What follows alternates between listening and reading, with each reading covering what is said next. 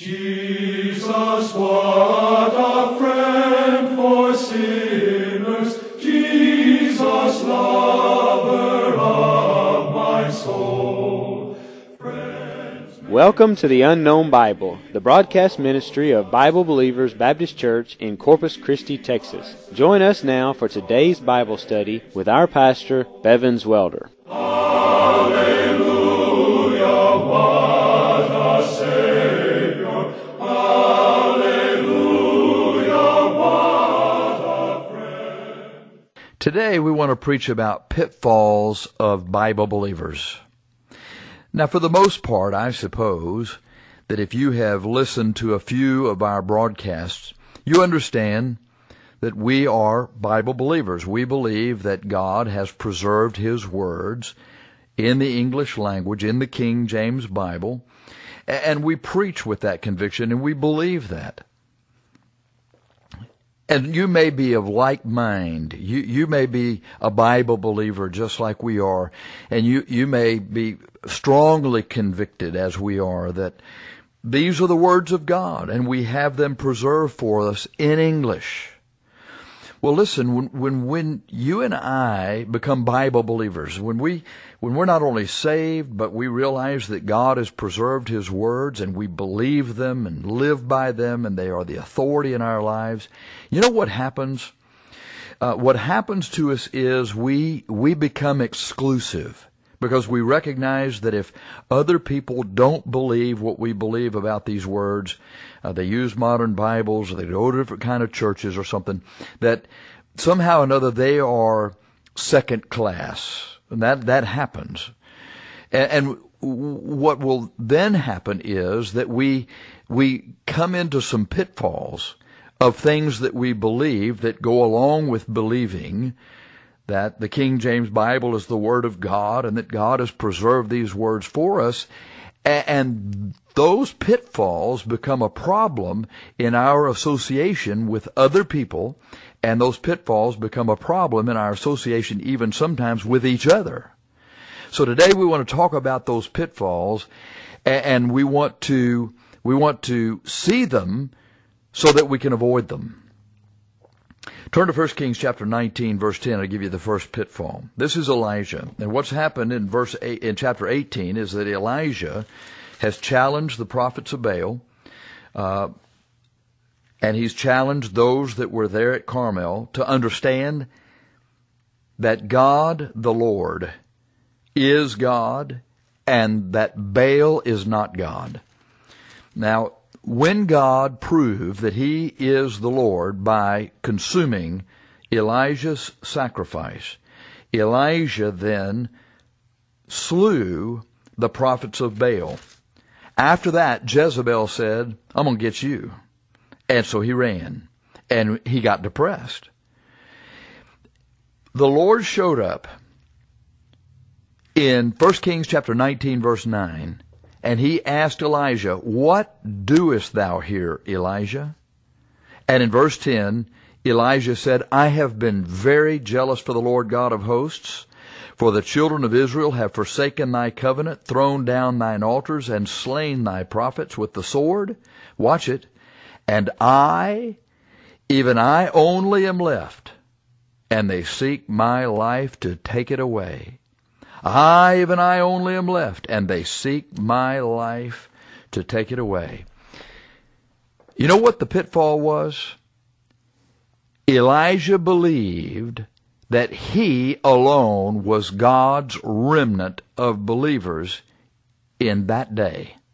And you know what the pitfall is that we have to avoid? Believing that we are God's remnant of believers in these last days. You see, Elijah said, "I, even I only am left, and they seek my life to take it away."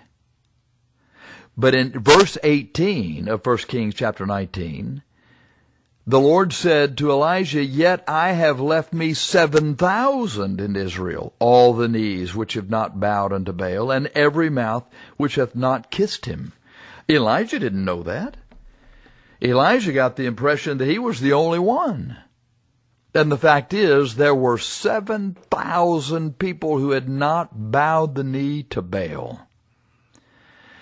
As Bible believers, we sometimes get the idea there's no one else walking as closely to the Lord as we're walking. Or we get the idea there's no one else serving the Lord as faithfully as we're serving Him. We get a little bit like Elijah and we think, you know what? There's nobody else here doing what we're doing just the way we're doing it. Watch out. We have to be careful here. And the reason is you don't know, and I don't know, what it is about other believers that the Lord loves. And what it is about the other believers that they love about the Lord God and the relationship that they have with each other. They don't know. You don't know. So what we need to do is we need to just do this. We need to remember to be faithful, to continue to serve the Lord with all of our heart, to love God with all of our heart and our mind and our soul, to continue to believe these words and to stand by these words, but not to then be judgmental and think we're it and nobody else. That we've got to watch out for. That's the pitfall. It set Elijah up for a period of discouragement and depression. We need to be careful about that ourselves. Here's the second pitfall that we need to avoid. We need to avoid the pitfall of thinking that God isn't using anybody else besides us to preach Christ. Turn to Philippians chapter 1. Philippians chapter 1. And in Philippians chapter 1, look at verses 14 through 18. Paul is in prison, and here's what he writes. Philippians 1:14. Many of the brethren in the Lord, waxing confident by my bonds, are much more bold to speak the word without fear. Some indeed preach Christ even of envy and strife, and some also of good will. The one preached Christ of contention, not sincerely, supposing to add affliction to my bonds, but the other of love, knowing that I am set for the defense of the gospel. What then? Notwithstanding, every way, whether in pretense or in truth, Christ is preached. And I therein do rejoice, yea, and will rejoice. Christ is preached. And I therein do rejoice, yea, and will rejoice. What's he saying?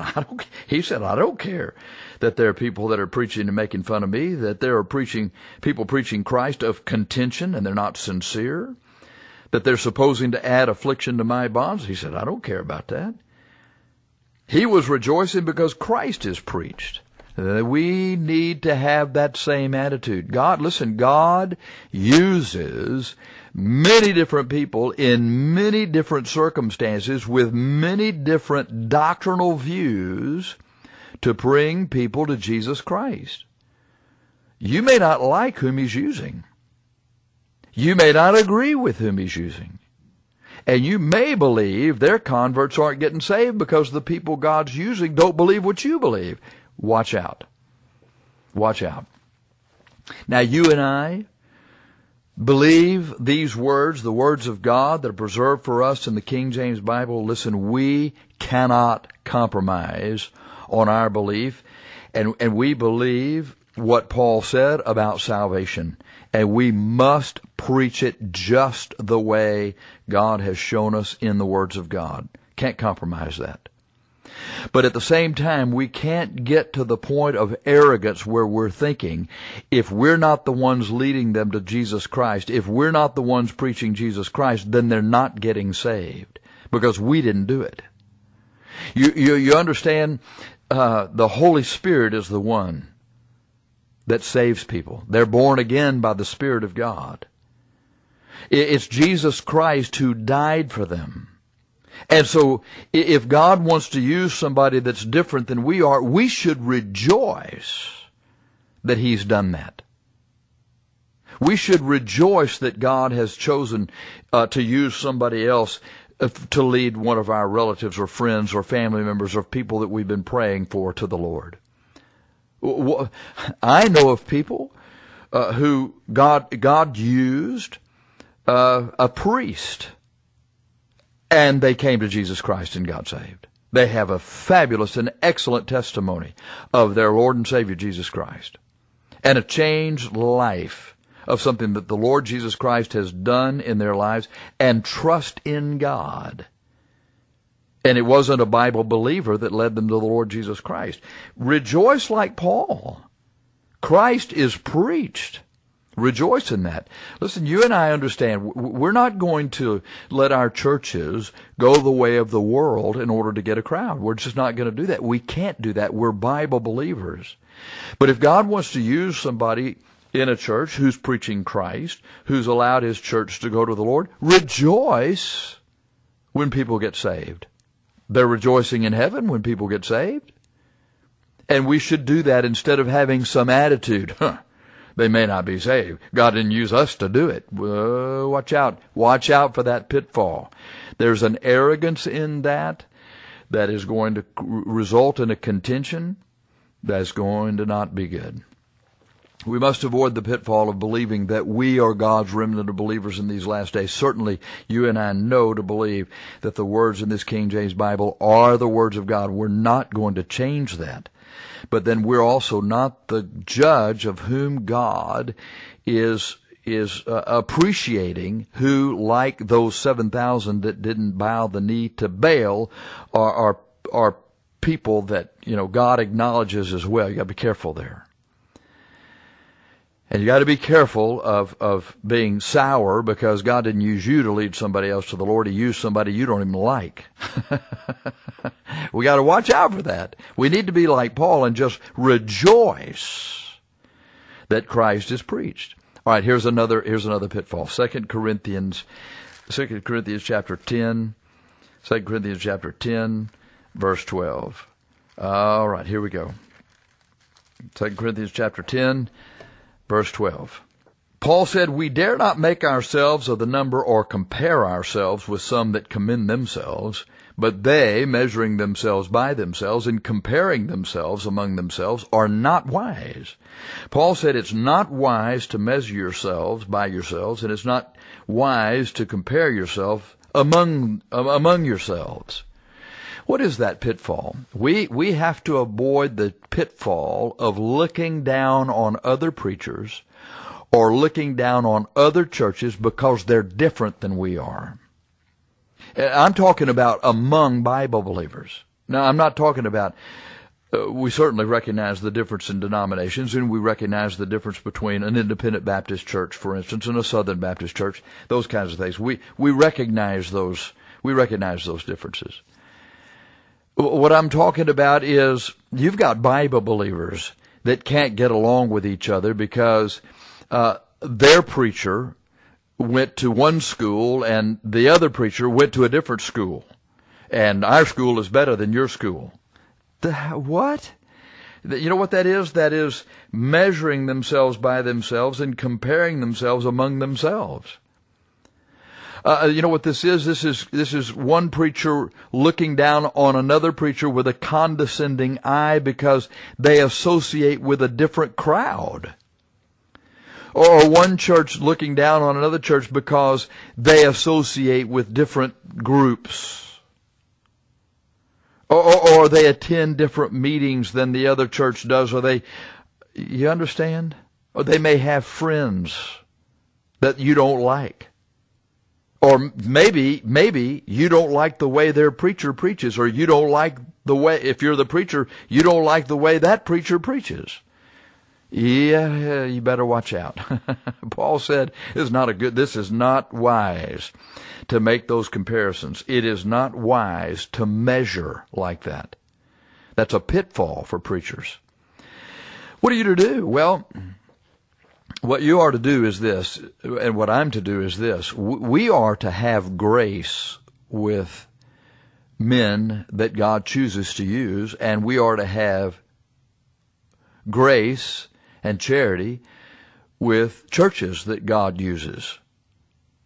Even though the places where we associate and the places where we were trained are different.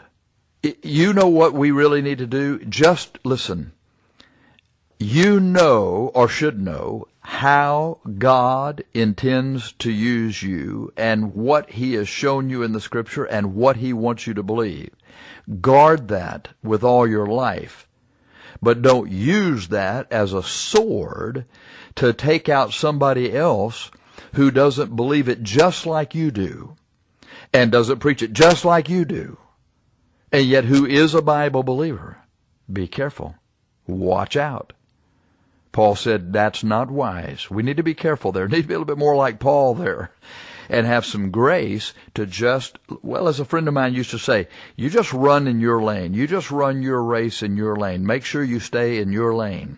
Let God worry about the other guy, okay?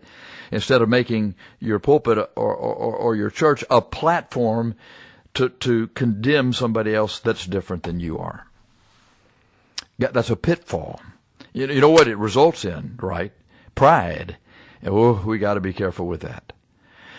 Another pitfall that we as Bible believers must avoid is this one: preaching that our convictions and methods are right and therefore others are wrong. Let's go to Romans chapter 14. This is a pretty good example here of a passage that would instruct us on this pitfall. Romans chapter 14, verse 2 through 6. Verse 1 says, "Him that is weak in the faith receive ye, but not to doubtful disputations. For one believeth that he may eat all things, and another who is weak eateth herbs. Let not him that eateth despise him that eateth not." See the difference in their convictions? "And let not him which eateth not judge him that eateth." See the difference in their convictions? "For God hath received him. Who art thou that judgest another man's servant? To his own master he standeth or falleth. Yea, he shall be holden up. For God is able to make him stand. One man esteemeth one day above another, another esteemeth every day alike. Let every man be fully persuaded in his own mind. He that regardeth the day regardeth it unto the Lord, and he that regardeth not the day to the Lord he doth not regard it. He that eateth, eateth to the Lord, for he giveth God thanks.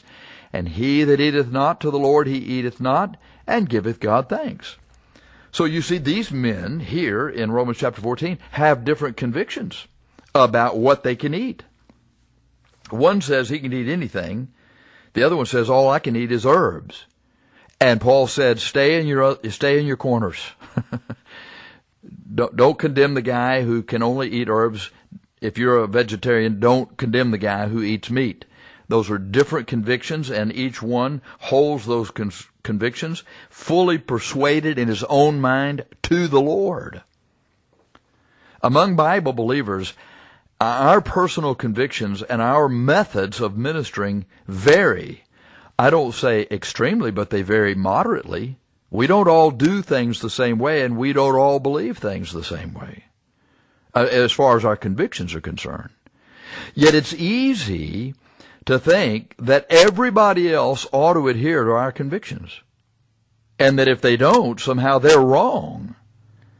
Likewise, it's easy for us to think that the methods that are working in our ministry are the same methods that everybody else ought to use, or they're wrong. Listen, the methods that work in one ministry may not work in another ministry. Yet, as Bible believers, we are quick to judge that if others aren't doing what we're doing, they've compromised, and they're wrong. You gotta watch out for that. You've really got to watch out for that. I've got a lot of friends in the ministry, and boy, we don't do things the same way and don't necessarily hold the same personal convictions, but I love these guys. And I'm sure with you that in many cases that is the same for you. But boy, we've also met those that we know whose convictions become the gospel, if you will. They become the truth of the words of God. And if anybody is not within those fences, they're wrong. Now, you may choose to determine how to select those with whom you fellowship based on their convictions and their methodology. That's quite all right. Be careful with pride. Be careful with that. I'm not going to do that. I haven't done that. I've got friends of mine and their methods are very different. Convictions many times very different. But man, I really, really appreciate these men in the ministry. They've been such a big help. Don't cut yourself off from the possibility of having a really good and needful relationship with another friend in the ministry just because his convictions and methods are not just exactly like yours. Be careful with that. I've got a good friend of mine who invited several preachers to come and have fellowship with him in his home. And I know the men that were invited and different ways of doing things, very different in some cases. And I thought to myself, praise the Lord. Thank God for that. Why? Because Bible believers, while we are not alone, we're not Elijah, there are others. Just great to be able to have some friends in the ministry support each other with prayer and support each other with encouragement and sometimes even support each other with counsel. Amen. So don't cut yourself off just because there's somebody that's doing a pretty good job but is not doing it quite like you are. You'd be amazed at how God is using some of those folks that you won't associate with because their convictions aren't like yours. Be careful. Avoid that pitfall. And then another pitfall we need to avoid is this one. Getting puffed up because we think we know more Bible than others do. 1 Corinthians chapter 8, verse 1.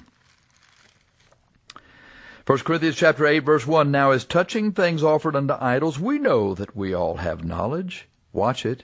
Knowledge puffeth up, but charity edifieth. It is very easy as a Bible believer to get puffed up because we already believe that the King James Bible is the Word of God, and that's kind of a exclusive little group, And then we get the idea we've really studied our Bibles and learned some doctrines, and we think because we know more Bible than others do that we get puffed up. Be careful with that. Knowledge puffeth up. That's what Paul said. It will get you proud. You see, there are some people who are believers. I mean, they love God, they're saved, but they know very little Bible compared to the doctrinal knowledge of most Bible believers. They're weak in their Bible knowledge. But you know something? Their charity often exceeds that of Bible believers. If you think about it, we can be a pretty coarse bunch. I mean, we're like pretty gritty sandpaper. We do well to have their charity.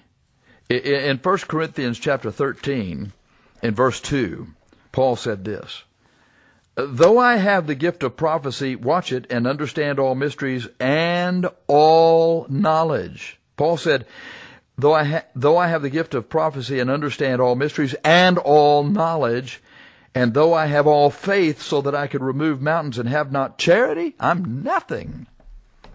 I'm nothing.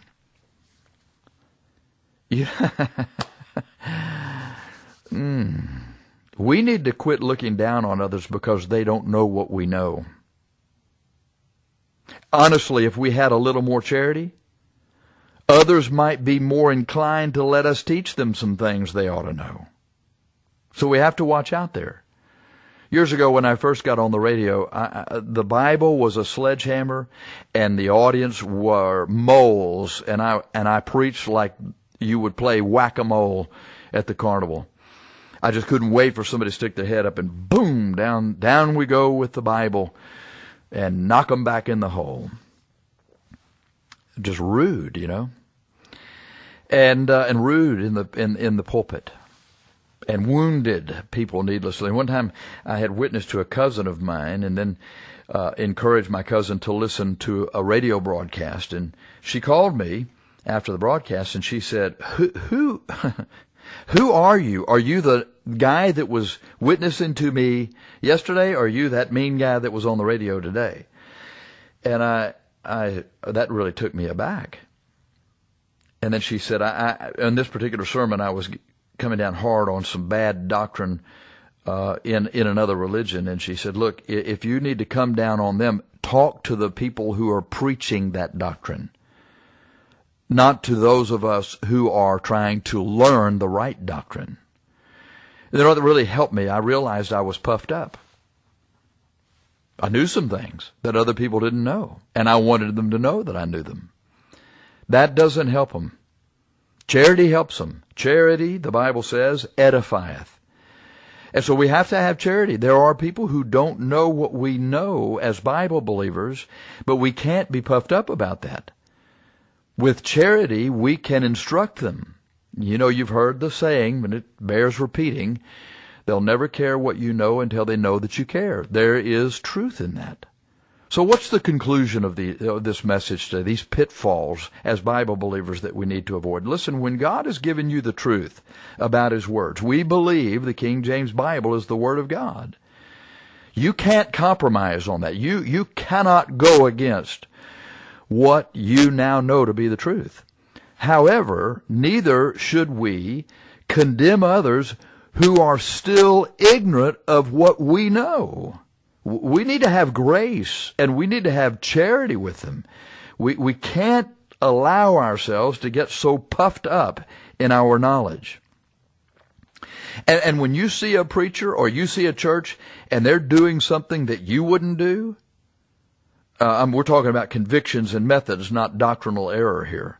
Don't be too quick to condemn them. And there are a lot of churches that are live streaming now. You may look in there and say, man, I would never have our choir do that. Or if we did a youth program, but we'd never do that. All right, well, don't be too quick to condemn them. What should you do? You and I just need to make sure that we're doing what the Lord wants us to do. And that's all we need to be concerned about. Preachers and churches are often very proud of their convictions, very proud of their methods of ministering. And they can easily think, hey, we're better than others because of what we believe and what we do.